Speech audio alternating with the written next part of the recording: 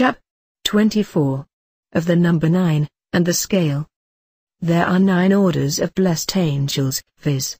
Seraphim, cherubim, thrones, dominations, powers, virtues, principalities, archangels, and angels, which Ezekiel figures out by 9 stones, which are the sapphire, emerald, carbuncle, beryl, onyx, chrysolite, jasper, topaz, and sardis.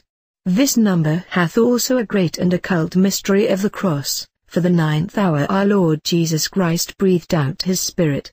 The astrologers also take notice of the number 9 in the ages of men, no otherwise than they do of 7, which they call climacterical years, which are eminent for some remarkable change.